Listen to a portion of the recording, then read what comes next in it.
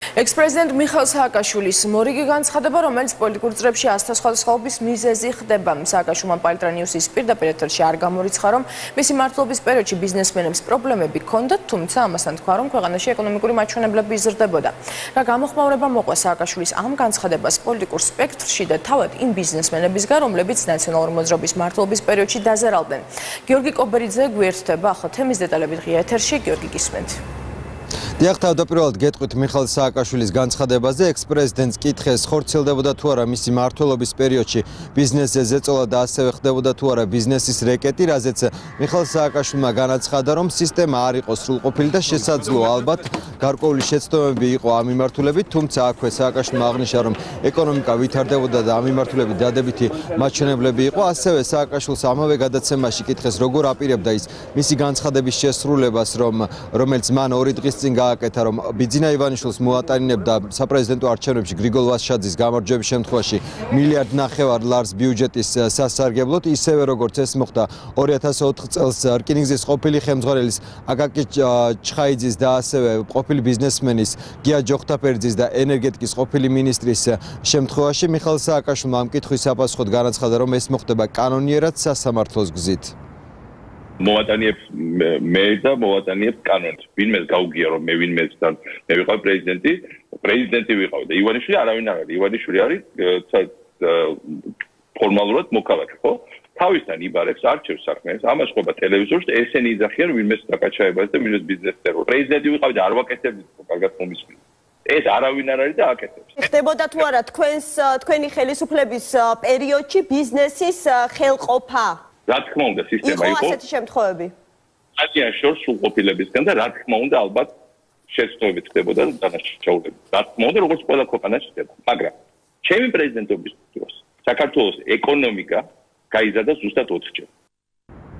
მიხეილ სააკაშვილის განცხადებებს, რომ შესაძლოა მისი მმართველობის პერიოდში ბიზნესის მიმართულებით გარკვეული შეცდომები ხდებოდა, ამას გამოეხმაურნენ იმ ბიზნესის წარმომადგენლები, რომლებიც ახლაც სასამართლოში ჩივიან მათი კუთვნილი ქონებების დაბრუნებაზე, ასევე ის იურისტები, რომელიც რამდენიმე მსხვილი კომპანიის ინტერესებს იცავენ სასამართლოში, როგორც ისინი ამბობენ, ეს არ იყო ცალკეულ პირთა გადაცდომა და მათი განცხადებით მათზე ზეწოლას ჰქონდა სისტემური ხასიათი, ხელწერა კი იყო ერთ და იგივე, როდესაც ბიზნესმენებს სამართალდამცავი უწყების წარმომადგენლები უკავშირდებოდნენ და აიძულებდნენ, რომ საკუთარი ქონებები სახელმწიფოსთვის ან კონკრეტული პირების სასარგებლოდ დაეთმოთ. საერთო ხელწერა იყო შემდეგი, რომ ეს ხდებოდა სამართალდამცავი ორგანოების მეშვეობით გამოგონილი, შეთითხნილი ბრალდებები, ეს იყო სისტემური დანაშაული და დღეს სამწუხაროდ, აი რა ტენდენცია, ხო, რომ მოვისმენთ მიხეილ სააკაშვილის ვითომ აღიარება, რომ აი ჩვენ ვაცნობიერებთ წარსულში რაც გავაკეთეთ და მომავალში ამას აღარ ვიზამ. როგორც კი კონკრეტულ კითხვას დაუსვამ, რომ მაგალითად საავიაციო ქარხანასთან მიმართებაში აღიარებ რაც გააკეთა, ფონდ კონსტანტინოსთან მიმართებაში აღიარებ რაც გააკეთე, ან ფოთის გემცაშენთან მიმართებაში რაც არ გააკეთეთ, მაგას აღიარებ, ეგრევე მოხდება მაგის უარყოფა. არ შეიძლება ეს რბილად ითქვას, რომ ეს იყო შეცდომა, ეს იყო სისტემური დანაშაული.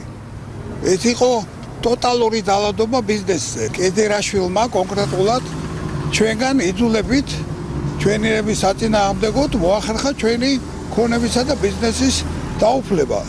ამავე დროს ის ყოველთვის ხას უსვამდა იმათ, რომ ის არ იყო მარტო, ის არ მოქმედებდა მხოლოდ საკუთარი ნებით და მასთან ერთად იყო, როგორც თვითონ ამბობდა, მიშა, ვანო და ადე. რაც შეეხება პოლიტიკურ შეფასებებს, რომელიც ამ თემასთან დაკავშირებით გაკეთდა, როგორც მართულ გუნდში ამბობენ, მათ თუ უჭირთ სააკაშვილის განცხადებების შეფასება, რადგანაც მათივე შეფასებით ეს განცხადებები არის არაადეკვატური და რეალობას არ შეესაბამება. რაც შეეხება სააკაშვილის თანაგუნდელების განცხადებებს, ისინი ამბობენ, რომ მათი მმართველობის პერიოდში იყო გარკვეული შეცდომები და როდესაც სააკაშვილი საუბრობს ქონების სახელმწიფო ბიუჯეტის სასარგებლო დაბრუნებაზე, აქ იგულისხმება, რომ ეს მოხდება მხოლოდ კანონიერი გზით და სასამართლოს მეშვეობით, რომელიც შემდეგ უკვე მათი საპრეზიდენტო არჩევნებში გამარჯვების შემთხვევაში დაკომპლექტდება მათ შორის უცხოელი მოსამართლეების საშუალებით. იმის მოთხოვნა, რომ აი მოდით აღიარეთ, რომ იმ დროს რაღაცა იყო ცუდი, ეს არ ნიშნავს, რომ არ თქვა, რომ იმ დროს იყო ბევრი და ბევრი ძალიან კარგი. ამიტომ ამ 6 წლიანი წარუმატებლობის გადაფარვისთვის გაზვიადებულად ხშირ შემთხვევაში ახსენებენ იმ 9 წელიწადს. როცა ამბობენ რომ აი ხდებოდა ბიზნესის რაღაც მასობრივი დატერორება და ასე შემდეგ. სააკაშვილის მდგომარეობა დღეს დიაგნოზის თვალსაზრისით ეს არის ერთ-ერთი უმძიმესი კლინიკა. პოლიტიკურად ეს უკვე აღარ ითარგმნება, იმიტომ რომ გასულია ადამიანს საერთოდ მომსახურების სივრციდან და აღარ ეკითხება არაფერი. რას ლაპარაკობს, რას ბოდავს, რას მიედმოედება. ნაციონალური მოძრაობის წარმომადგენლების მსგავსად სააკაშვილის ყოფილი თანაგუნდელები ევროპული საქართველოს წარმომადგენლებს მიაჩნიათ, რომ მათი მმართველობის პერიოდში იყო შეცდომები, თუმცა ევროპული საქართველოს ლიდერები ამბობენ, რომ იმ რიტორიკით საუბარი ბიზნესზე, როგორც ეს ბოლო პერიოდში მოისმინეს, მათთვის მიუღებელია. მადლობთ გიორგი კობერიძე იყო.